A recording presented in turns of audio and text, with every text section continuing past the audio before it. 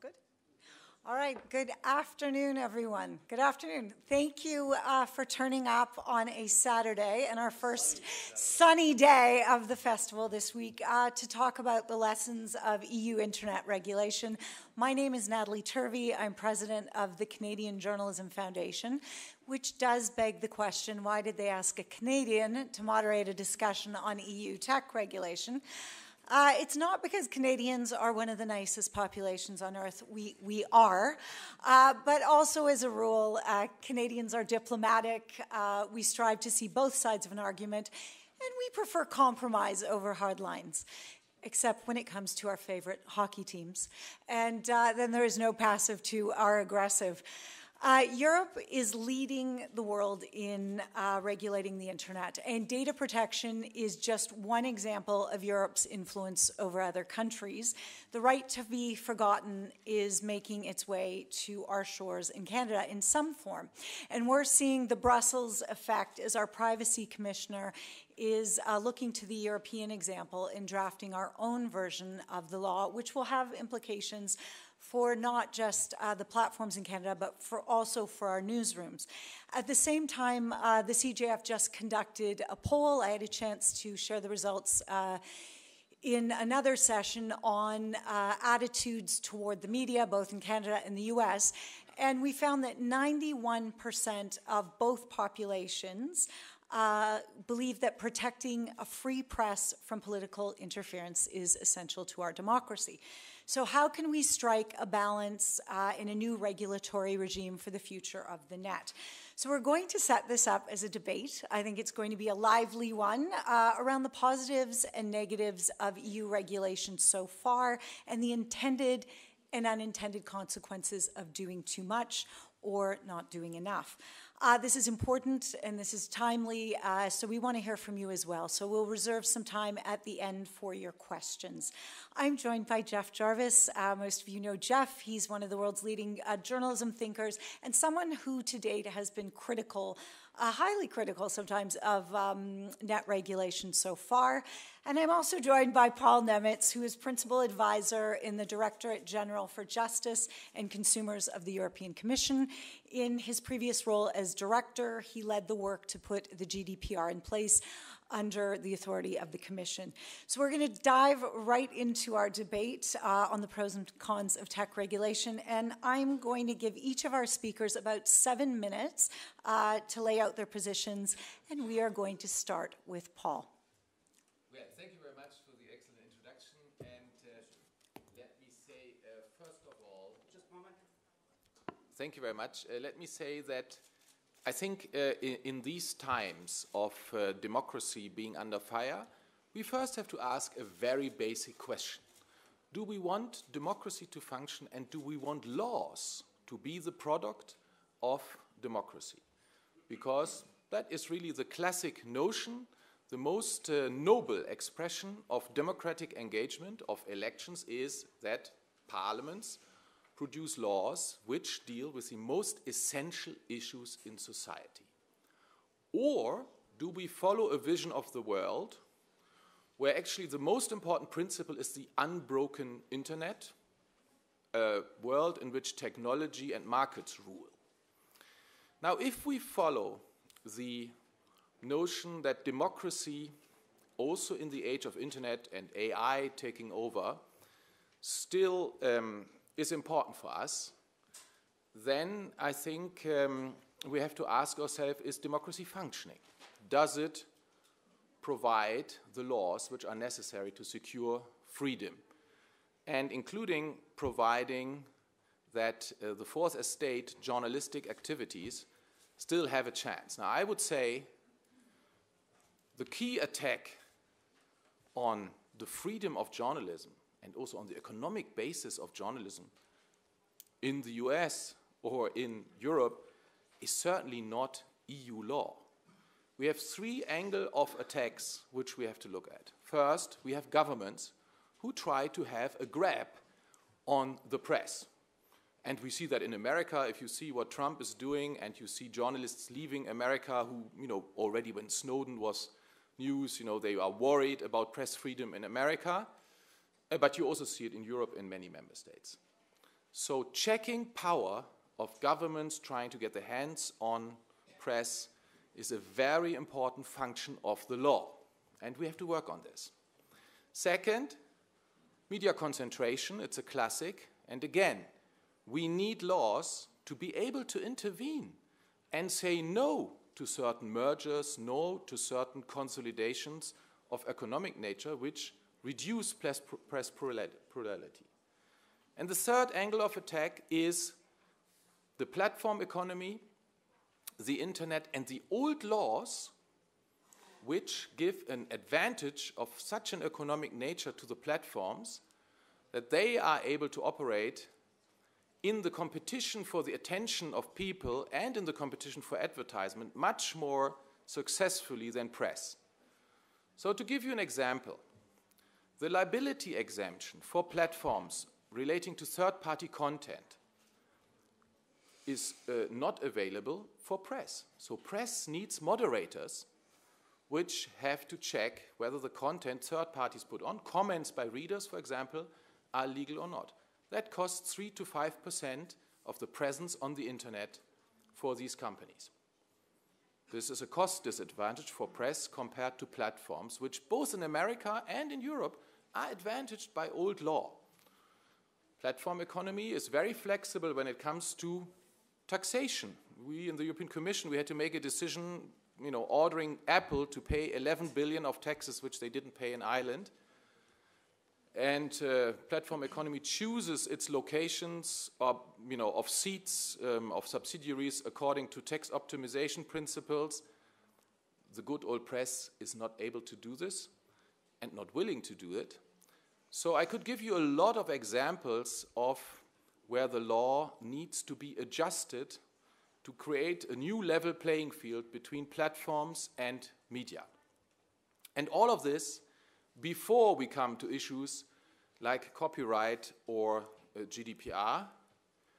I'm sure in our discussion we will touch on these points more, but I would say, and that's my thesis for today, if we want to make democracy work again in Europe, also in the states which are moving towards autocracy, and if we want to maintain living democracy in Europe, we have to develop policies and laws which support the fourth estate. And we have to do this consciously and actively. So we need something new. We need an overarching policy for the press in Europe in the next mandate, a policy for active democracy. And so I would say the European Union can be an actor for democracy, and it has been an actor for democracy. We have done, net neutrality. We've done just recently the whistleblower directive. It will be voted now on the week between 18th April and 26th of April in the European Parliament. That was an initiative of my department, protecting whistleblowers. This is important for law enforcement in companies, but it's also important for journalists in an ever more complex technological environment to have people from the inside who give you information, like Edward Snowden, of course, did. We reduced the taxes for online journalistic startups, the VAT. And let me close by saying, fighting, for example, violence and incitement to hate on the internet, and thereby limiting the freedom of speech, is very important to protect journalists. Because we cannot have it that, for example, women journalists don't dare to write anymore and give up their jobs because of all the trolling of threatening them to be raped, to be subject to violence and so on. So the idea that we need a total hands-off and let's just leave it to the market and to the platform companies, that is the best for journalism and free press, I would submit, is a complete misunderstanding. In societies where, and we have that in Europe, we have a huge rise of political violence. We must act against this violence, in particular when it's addressed towards representatives of democracies like members of parliaments or honorary mayors in small villages, and also when it's addressed against journalists. So the libertarian plea, neoliberal, less law is always better, I would say, is fundamentally anti-democratic. Thank you very much. Jeff? My esteemed opponent does a very good job of playing to the audience in journalists. I want to make clear to the beginning is that though I am in favor of many freedoms and in favor of internet freedom, I am not a libertarian. I'm a Kamala voter, so I'm a good Democrat, just to be clear here, a good liberal. I think that much of the regulation that has been passed through European countries and the EU has been well-intentioned, but has brought many unintended consequences. And I think that the sources of much of this regulation can be problematic. I think some of it comes from a certain moral panic that rests more on fear than on evidence. We'll call on Rasmus Kleis-Nielsen in the audience later because he is very good at pointing out what the research actually says about where we are. I think in the case of especially the Leistungsschutzrecht in Germany, it came from protectionism for industry over rights. Publishers use their political capital to get this passed. I fear imperiling freedom of expression and knowledge. I think that Articles 11 and 13 are an abomination that could kill the internet. Many of these standards are vague and unenforceable. If you look at NetzDG in Germany, you see not only efforts to go against hate speech, but also odd things like insult. I think that there's a problem here in transferring government obligations to the companies. And the irony of some of this regulation, the irony of most of this regulation, is that it attempts to reduce the power of the platforms but only gives them more power.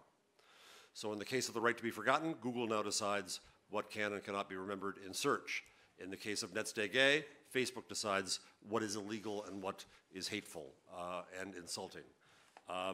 In the case of other regulations, I think that in the case of GDPR, which is again well-intentioned, the major platforms are in a better position to afford to have to deal with all of its requirements, and small companies or large companies in small countries have more problem. So I think my esteemed opponent would try to paint me as a libertarian, but I'm not. I'm not opposed to regulation. I just ask a few things. First, that it be based on actual harm, measurable evidence, rather than fears or things that could happen. I think we need a lot more research on what is happening. Second, that they be clearly written. And third, that government not abrogate its responsibilities to the platforms. That to me is the greatest irony of much of this regulation, is that I think much of what is government's job, they've handed over. I joined this is a very long title, Transatlantic High-Level Working Group on Content Moderation and Freedom of Expression, read regulation, that was convened by Susan Ness, a former Federal Communications Commissioner in the US, a regulator, and out of the University of Pennsylvania and also out of the University of Amsterdam. And at the first meeting, I was surprised that we came to, I think, a very good middle ground that I want to outline really quickly. Draw a hard line between behavior that is merely bad and that is illegal. If behavior is illegal, it should be handled by government and the courts. And what we've done with much of this regulation, in the case of NetzDG, for example, is forced a company to become the legislature, the police, the jury, the judge, and the jailer. And it's not their job to do that, and they'll be bad at that.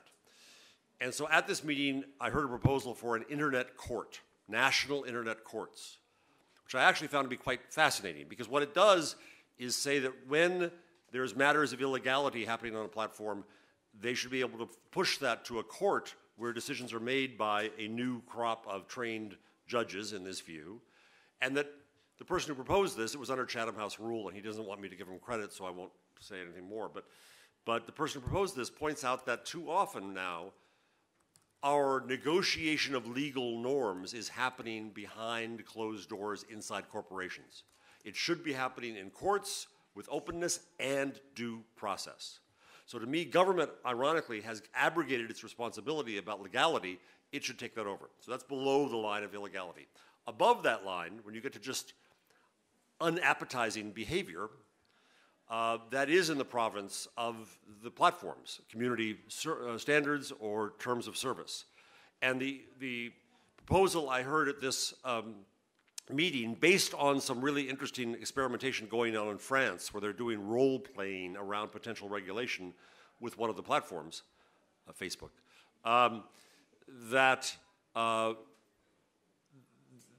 I'd love to see it go to what is in America the Federal Trade Commission model, which is that a platform has a covenant with its public, its users, its customers, and the government of the nation. And each platform could have a different covenant. So there isn't a NetzDG that covers everybody. Each platform could be appropriate to its platform. When and if the platform does not meet its requirements under that, then it is liable. Then the regulator, Federal Trade Commission in the US, comes after them, in essence, for consumer fraud. You said you would do this and you didn't. So that leaves each platform able to negotiate its norms with its community over time.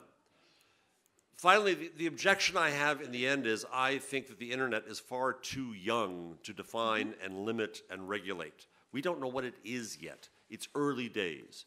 In Gutenberg time, we're only at the year 1475, 25 years away from the introduction of the commercial web. We still see it in the analog of the past. We still regulate and legislate about it in the analog of the past. We don't know what it is yet. And so we need flexible structures that will enable conversation and a negotiation of norms through companies and communities in terms of service on the bad behavior side, and through legislatures and courts on the illegal behavior side. So I think a fine middle ground.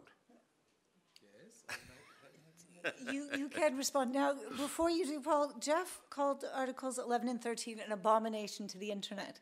What is your response to that? My response to that is very simple. We had an earlier panel here today with representatives of the French journalism and press on Gilets jaunes, and in this panel, I think there was unanimity that the copyright directive is exactly what we need, at least the best we could get. My view is, to be very honest, now I say my personal opinion, I think it actually doesn't go far enough, because now the platforms, powers of platforms have to negotiate with the publishers who are, of course, much weaker. I would have liked to see a system which actually doesn't even make this negotiation necessary. I am in favor of supporting many things which bring the money back from the platform to the fourth estate. I'm convinced the cacophony of the internet does not replace the structured contribution of fourth estate journalism to democracy. So we are losing something from the internet. And how this is done, I must say, I'm very open.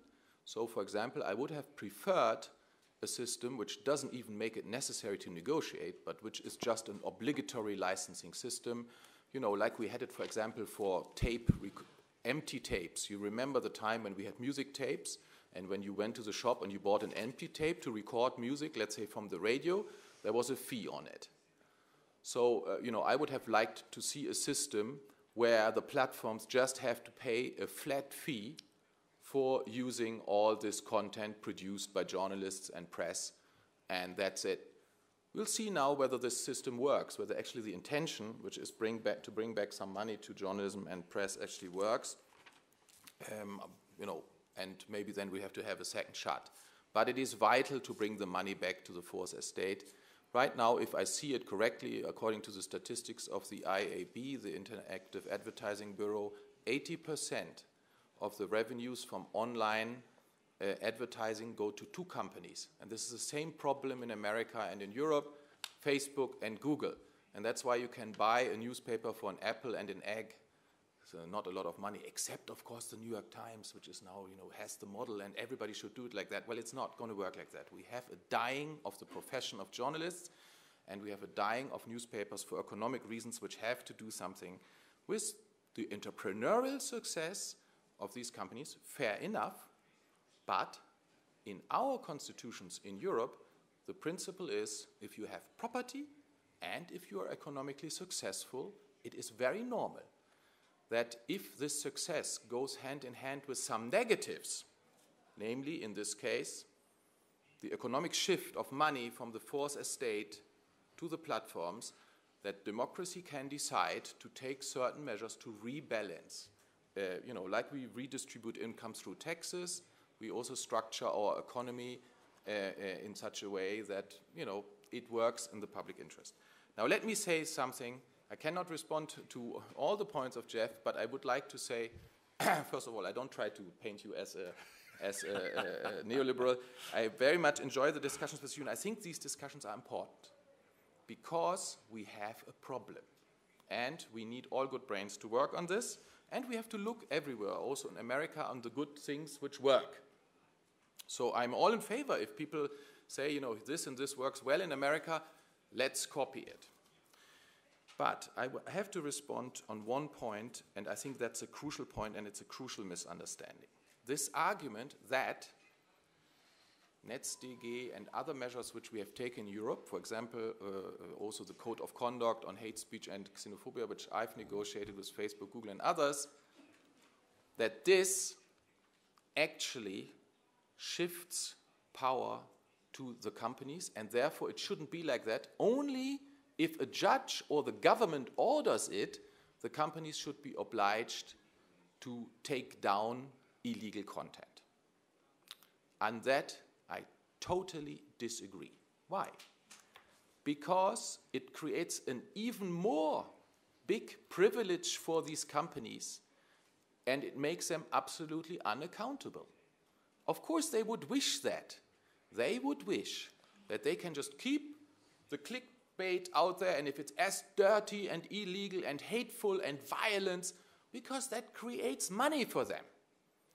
And I have to break the news to you, Jeff, that the reality in capitalism is that companies have to comply by the law. Everybody has to pay their tax before the government says anything and before a judge says something. And everybody has to obey copyright, social law, labor law, environmental law, and also internet law. And the idea that from now on in capitalism, companies only have to comply after the government has ordered them on an individual case or a judge has ordered them is ludicrous.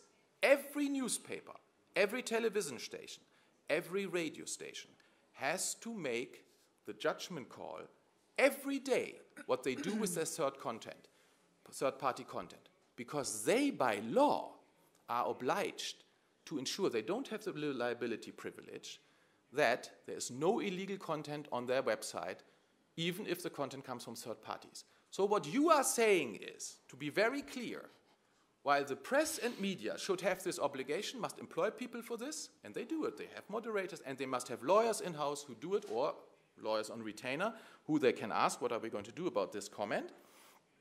They have to carry those costs, and the platforms should be free. They should only be obliged to act once the government has ordered them or a judge has ordered that. I would say, dream on.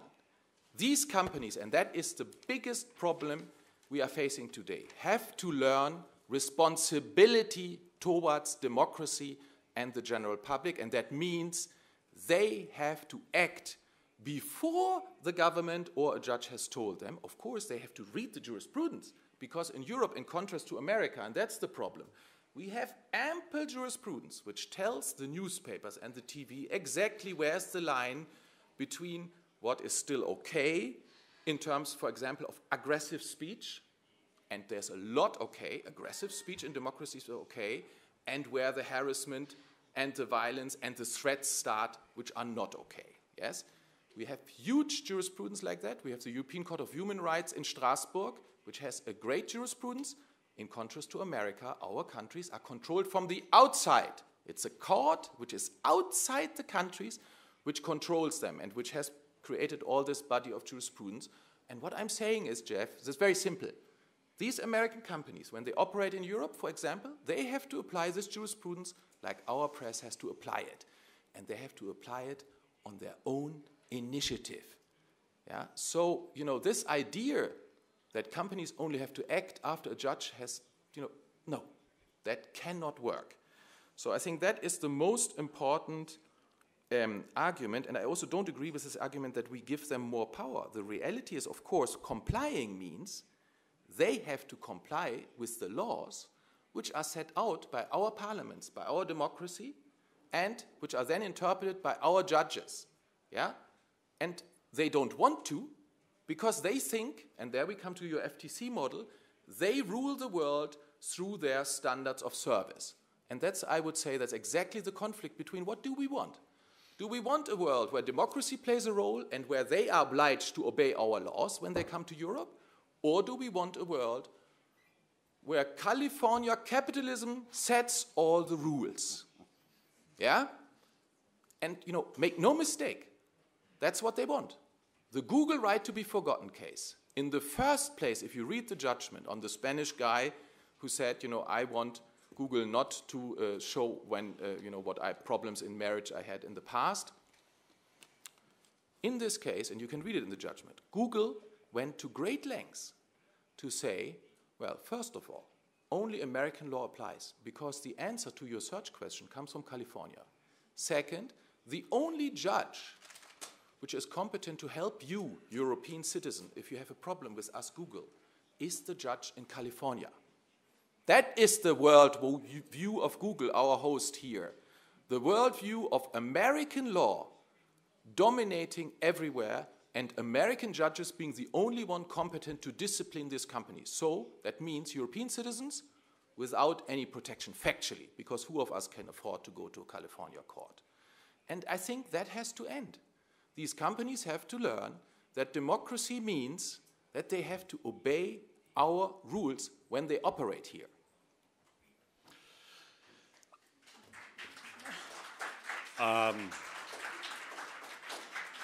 So I'm not a libertarian or a Californian. I'm a New Yorker. So Yes. let's make that clear. You got a problem with that? Let me answer a few things there. One is I think you're trying too hard to disagree a bit, in that the problem with the enforcement of, let's say, Netz Dege, which you didn't write, so I'm not blaming you for it, but the problem is that the law is vaguely written. It is not clear. And what it forces the companies to do is it puts them in a position to, again, be police, judge, jury within 24 hours. They have to decide, without any judges, what is manifestly illegal, and they have to take it down within 24 hours or face a huge fine. So what happens? They have hired 30,000 people at Facebook to grapple with this. But my observation here is that satire is dead in Germany. There's a straight line there. Because they're going to play it safe. They're going to take down anything that is going to seem to get them in trouble. And that is not an aligned interest with society. And I think we need a system of, I'm asking for regulation, I'm asking for courts. I'm not agreeing, by the way, with Mark Zuckerberg. I do not want to see a worldwide regulation where we'll end up with the lowest common denominator of freedom and the highest watermark of regulation, and China and internet will take over the web. I don't want that. I don't want the French fake news law affecting me in America. I want to hold on to my First Amendment because we believe in the power of freedom of speech. I want to hold on to my Section 230 because we believe that there's an opportunity for a safe harbor. Let me just go then to two other points you made, Paul.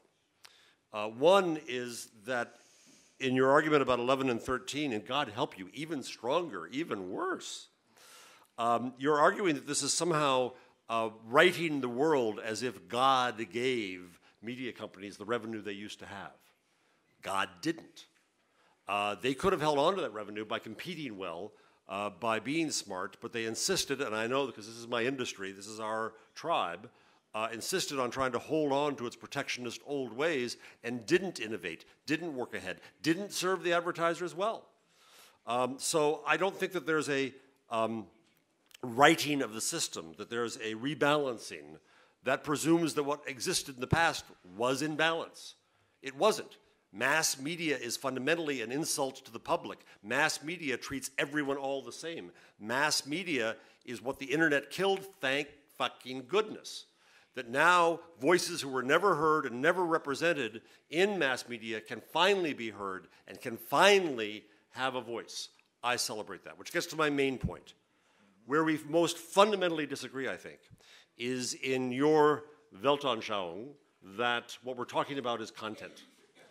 That the internet is not content. That is a Gutenberg-era media worldview. What we're talking about here is conversation. Democracy fundamentally is a conversation. And what the internet begins to do, and these are rough days, these are early days, what it begins to do is enable the conversation, is to enable these voices that were not heard in mass media to finally be heard if there is freedom. But between all of these regulations, I fear there's going to be a negative impact on that conversation, to the simple level that things like memes are a new alphabet of the conversation. When my daughter shares a video, she's not saying, "This is a product of content I recommend that you consume." What she's saying is, "This speaks for me. This is part of my conversation with my friend. This says something that I want to say." We in media should learn how to make social tokens that enable and fulfill people's conversations in that way. We should rethink fundamentally what we do. So when you put this under the metaphor of property and conversation, that is, with respect, a diehard Gutenberg-era view, and Gutenberg's era is over. And so we have to rethink this. We are in very, very early days again. Again, I would argue that we're in the year 1475 in Gutenberg years. And I'm not saying this is going to be an easy transition. We may have a 30 years war, a few peasants' war, and a Reformation ahead of us. This could be tough. But it's necessary that society has the tools to be able to hold its conversation with itself and to be able to negotiate its new norms in this new reality. And we in journalism had better damn well learn how to help feed that conversation. Thus, I've redefined journalism because I have tenure and I can do obnoxious things like that. And so my new definition of journalism is to convene communities into civil, informed, and productive conversation. Say it again, to convene communities into civil, informed, and productive conversation. Let me put an asterisk there. The word civil is a bit troubling because it could mean a definition put down from the powerful, but please put that aside for a moment. Dignified, call it what you will, informed and productive. In this age today, we're hating each other. And by the way, I haven't done this yet in the conference. I want to apologize to all of the rest of the world for Donald fucking Trump and what we've done. But Donald Trump is not a result of the internet. Donald Trump is a result of Fox News and Rupert Murdoch and old media. Donald Trump comes from, he is the ultimate clickbait candidate. True, but the presidents of CNN and then CBS both said that he may be bad for America but good for their business. So you want to give money back to old media and back to mass media because you think that's the right proper balance of the world. I come from the world of mass media. I don't think that's the proper balance of the world. What I want to look forward to is a world where the public can figure out how to have this conversation, and that's going to be hard, and we're going to mess up, and we're going to be mean to each other, and we're going to screw up. But that's what a democracy enables and allows, is just that kind of freedom. It is too soon to clamp down and presume that you preserve the old ways in a new world. Okay, I think this is a great debate, and I like. I'm going to go sit in the audience in 1 second. Paul, I'm going to let you make your point. And there is legitimacy in both sides of these arguments. I think we have enough material to take this into a week-long symposium. But can we try to find something that we agree on? Jeff is clearly not against all regulation. Can we find a middle ground? Yes, I think we can. Because I like... And, you know, I'm not an expert like you on the media. I'm getting into it. I come from constitutional law and learning here. I like the conversation. We convene communities for dignified, civil, and informed conversations. And so I think, you know, yes, this has a lot of merit. But I would also like to hear from you as the man who knows whether the sentence that the cacophony of the internet will not replace what we are losing in the contribution of fourth estate journalism, a journalism which has the aspiration to control power and to contribute to democratic control and democratic debate, is wrong. Because let me also be clear to you, Jeff, you as a professor with tenure from America, you can easily say, maybe we have a 30-year war before us. I cannot. In Europe, we have an increase of political violence based on anti-Semitism, Islamophobia, and so on, of 400% over the last years. So what we are discussing here is not a theoretical, academical, or technical question on the internet and its future and Gutenberg and so on. We are discussing here the conditions under which some people die in Europe and the conditions under which we have democracy or not. Because we have countries here where democracy is under threat, and we have countries where we have a huge increase, even more than what I just said, that's just the average, of political violence. So, and in this context, you know, the question is, are we able, through our way of shaping our society, to do more than just leave it to the market and to the FTC model? Because also to be very clear on this, this is the American model, and it means a company makes a promise to its customers. It's public. Also on privacy, it's the same rules. And then the FTC is supposed to ensure that the company keeps this promise. And you're absolutely right, then the companies make choices on privacy or maybe on community rules. So the downside of this is that some companies make choices which are good for the public interest and amenable to, you know, society working well. And some companies make choices which are purely oriented to profit, which are really creating a lot of external costs, and they get away with it. Because, for example, you know, what happens with personal data, you don't know it. So, you know, you don't realize what's happening with your data behind the closed doors of the companies, and, you know, these companies make huge profits without making the promise. Mm-hmm. And that is one societal model. The other societal model is to say, we regulate in a democratic process by law what companies should be doing. We are not going to leave it to their choice whether they make the promise or not. We set down certain rules on protecting and respecting the control of people over their personal data, the informational self-determination, or, for that matter, on the obligations of press and platforms on their own initiative to take down incitement to violence and hate speech. And this is the European way. And I would say, you know, if we mean it with democracy, we have to continue doing this. And, you know, let me also be clear how you describe NetzDG is a satire of the law. There has been no decision of any huge fine. The fine is not due in relation to individual takedowns not taking place. It is due if a company in a systematic and structural way does not provide for taking down, doesn't set up the system. Yes, and you know, the satire is that in Germany because of NetzDG, you know, that's just a satire of the reality which you are painting. NetzDG is not making anything new illegal which wasn't illegal before, but it serves to break it to Facebook and Google and others that they have to obey with our rules. And you see, the irony is, Jeff, I have negotiated a code of conduct voluntary. Which I think is better. Wait, with the same content. And you know why it works? Only because the Germans made the law. Why? Because the companies, they hate like fire any law which obliges them to anything. Our voluntary European code of conduct would not work as well if the Germans wouldn't have done the law. And I'll also be very clear. They did this law in the last meeting of the parliament before the elections. And there was a huge consensus in parliament to make this law. And you know why there was this huge consensus? Only for one reason.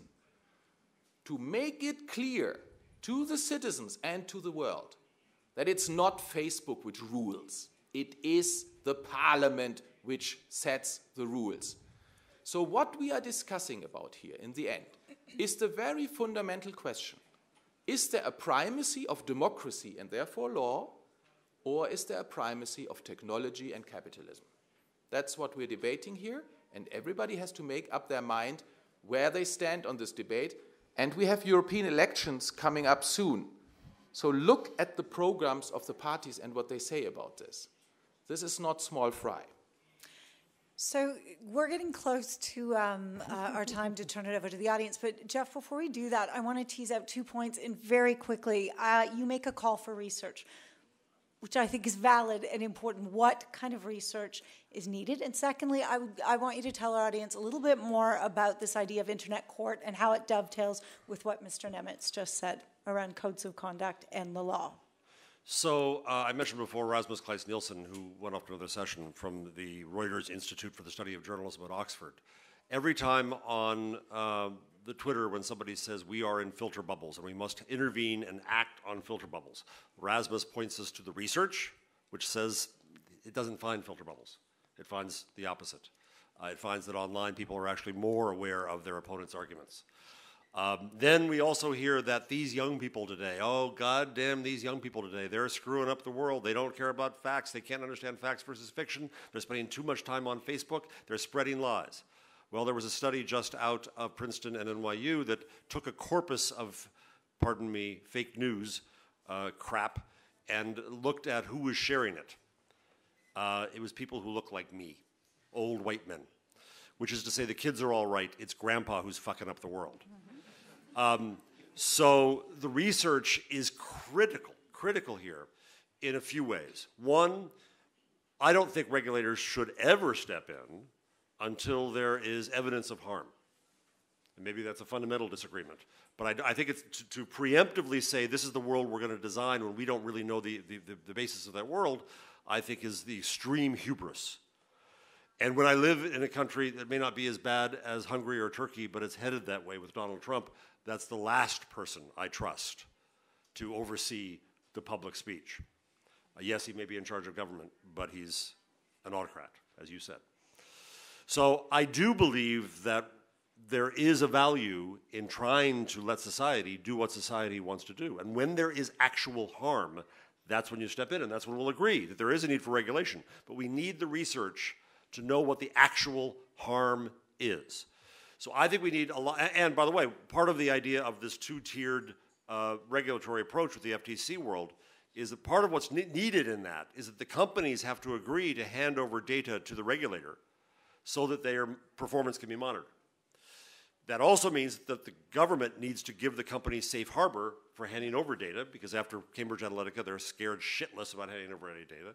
And third, I think they should be required to, and given safe harbor to, hand over data to researchers so we can figure out what the actual harm is. So that's on the kind of regulatory question and voluntary. On the court, I surprised myself that I found this to be an intriguing idea. Again, I can't give credit to the person who had the idea. It's not mine at all, but this person didn't want credit and gave me permission to write about it, which I did on Medium, if you're curious. I think that the problem here is that, Paul, you say that the companies must enforce the law, the companies must enforce the law. The problem is that the companies, because of the scale we're involved with, again, the companies are in a position of being the police, and you know what? There's not much choice about that. They have to be. They've got to be in a position of policing. Now part of the idea behind this is that unless, except in the absolute worst cases of incitement to terrorism or child porn or such, which they would be liable for, period, their liability would not arise until they had been notified by users or government of violating conduct, let's call it. Content, you might call it, I'll call it conduct. At that point, yes, the company, and part of their terms of service is to be against illegal content. The company can take it down. But there's nothing, I'm not stopping them from doing that. I'm not telling them they have to wait for the court to do that. But in any case of dispute, right now it's the company that decides based on a huge fine over their heads. That's what's wrong.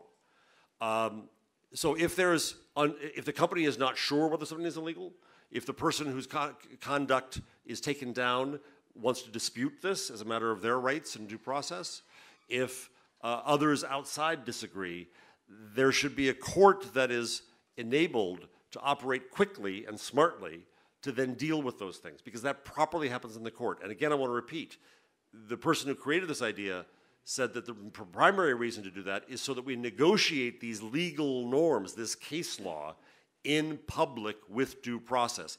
That's not happening now because government has abrogated this job to the companies and said, you do this or you're in deep shit, companies. And that's not a good system. That's not a legal system. So we have a full house on a beautiful Saturday, which speaks how important this is to all of you in this room. So I want to turn it over to you for your questions now. Or arguments. Jeff, or arguments, for Jeff and for Paul. Do we have a roving microphone?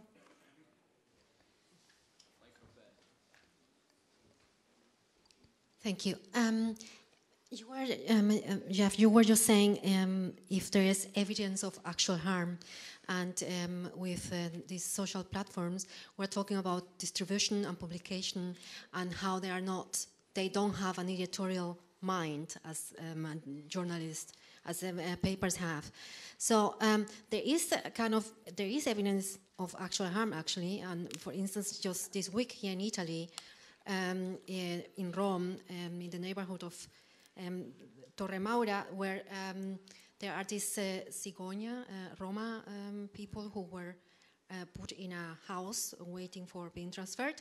And then one of the fascist person kind of called for, on Facebook, people to go there and demonstrate and show hate. So that is evidence of actual harm on a small, big scale, whatever you want to call it. And from my view, is, as an example, you wouldn't, no paper will ever publish a call. You know, I couldn't call a paper and say, I want to go and demonstrate, or there's this manifestation, come and let's meet there in front of this house. So because a newspaper wouldn't publish that. So just question mark, there is evidence of actual harm in this little, no, it's not little, I mean, whatever you want to call it, but people are calling for these kind of demonstrations or hate on Facebook. So let me answer in two parts to that. One is that, and again, I come from America, where we have a different tradition, and we take it as when I was growing up, it was a lesson I had to learn and a point of pride that the American Civil Liberties Union fought for the right of Nazis to march in Skokie, a predominantly Jewish town. Why would we allow that? Because we believe in freedom of speech, and the response to bad speech is more speech, is good speech. And I see a real danger here to this doctrine that speech is good now. I believe speech is fundamentally good, and it includes the bad, and I believe that humanity will figure it out and add the good. Now to your primary point here is you're making, as most do, an analogy between a platform and media. I strenuously argue that the platforms are not media. They are not publishers. They are a connection machine, a mechanism for people to connect with each other, with conversation, with information, and so on. And so we make a mistake in trying to, once again, use the analog of the past to regulate the future here, and I think we end up making mistakes there. So I don't think any of us wants an editor at Facebook to be sitting there saying, that's okay and that's not, that's okay and that's not. They don't want that, I don't want that. The community should be able to rise an alarm and say, we find this unacceptable, get rid of it. That's what happened in the case of InfoWars in the US. The rules didn't say to get rid of InfoWars, but the public said, I don't care what your rules are, get rid of it because your rules shouldn't support that. And they got the courage to do that finally, taking a good dose of political shit along the way. So I think it's a mistake to look at the platforms as if they are publications. I don't want someone to come in and edit my blog. That's why I love my blog, is because I don't have any fucking editors, at last, right? And so I have the freedom to say whatever I want, and words like fuck if I want to. And it's okay. I couldn't do that in my old newspaper, and that's why I enjoy the freedom I have now. Can we give the opportunity for someone else, just with a lot of people in the room, at the back right there? Yeah. No, this is really a follow-up on the lady's question, because right after that protest, a 15-year-old boy from the same neighborhood came out and faced the fascists And the video of him explaining why the Roma people shouldn't be discriminated went viral on YouTube. So a normal media would have called for the protest, but a normal media would have probably gave voice to this boy. So your point, Jeff, is that inside the internet there are also the good parts that can provide themselves the good speech that we need, really, and the regulation can harm that too. One line that I think we tend to try to look at Twitter, for example, as if it's the New York Times. It's not. It's Times Square. And there's a lot of people there, and some of them are smart, and some of them are stupid, and some of them are right, and some of them are wrong. That's a democracy. Yes. I think, Jeff, I think on all of what you have said we agree, with one exception, that there are some outer limits. On the continent where fascism has killed millions of people, it is not allowed, like it is in America, to use the swastika or to deny the Holocaust. That's what we're talking about. We're not talking about Facebook and Google having an editor which saying, I like this, I don't like that. That's not the issue. The issue is whether the outer limits which we have set for press should also be respected by the platforms. And I would say another limit where we are different to America is the violent speech, the incitement to violence. Now, the only thing, for example, the Nemitz DJ and I am saying is, if there's an evident, first sight, clear call to violence. So let's take your example. It's not just an invitation to the neighborhood to demonstrate, but a text which, for example, says, let's get the baseball bats and teach them baseball sticks and teach them a lesson. Yeah? This is something which is an incitement to violence and would be illegal here in America, maybe not yet, because it's a little bit less than, fire, the call for fire, the famous. And there we are a little bit different. And there are reasons why we have a different history, but I would like it to be on the record. We love free speech, we love our democracy, we fight for it, and also I'm a little bit fed up with the lessons from America about free speech for one reason, which is that if you look at the Freedom Index for journalism, Europe is before America, not behind. Tough crowd, Jeff. I expected nothing less. Hi. We have time for one or two more questions. Thank you. Do we have any hands up? Oh, Microphone in Right hand. here. oh. Yeah, it's a reflection. If a company have to do some policing in content, this means that they should implement as best the value of the place where this content policing is happening, because you want to respect the local law or local code of behave and avoid what is cultural imperialism, avoid that foreign law get imposed somewhere else. But in the other sense, we know that in a certain country we lack of human rights and freedom of expression, and you want to actually bring something more. So what is the line? Yes, I have completely understood your question. It's a very important question. Now, I call it the tech companies imposing the check of Erdogan and China and Putin on European law. How does the argument go? It goes like this. If you make content limitations in Europe according to European law, that is a precedent for Erdogan to make content limitations that he cannot be criticized anymore, and it's a precedent for the Chinese Communist Party and for Putin. Mm-hmm. Now, this argument has to be rejected firmly. Why? Because in Europe, the rules in our constitution and set by the European Court of Human Rights in Strasbourg is that, of course, the content limitations are only legal when they are necessary in a democratic society and proportional to the purpose, and whether this is the case is controlled by independent judges. So, if the tech imperialists come to us and say, from now on, you cannot make a law anymore because that law would be abused by China and so on, we have to say, guys, that means we cannot do any law anymore, because it's not only about content legislation. Any law will be abused by dictatorships. That cannot be our test. Our test is the law necessary in a democratic society? Is it proportional? And is it controlled by independent judges? And you see in China or in Turkey or in Russia, none of these conditions are fulfilled. Here they are. And that's why our laws are legitimate and why the test of China and Erdogan imposed by Silicon Valley is not legitimate.